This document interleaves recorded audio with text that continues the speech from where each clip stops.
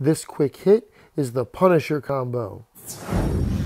You're going to start off with a double jab to get in, then you're going to land 2 hooks to the body, come back up to the head with an uppercut, hook, cross. That's double jab, rear hook, lead hook to the body, rip back up to the middle to the head with an uppercut, hook, cross.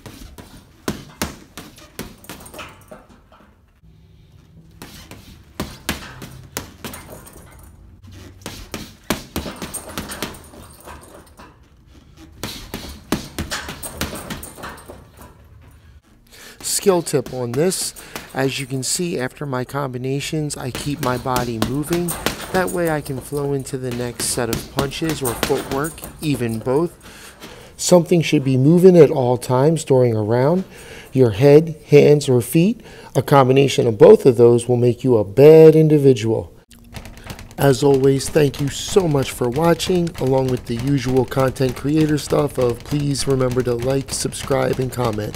Look forward to seeing you at the next one.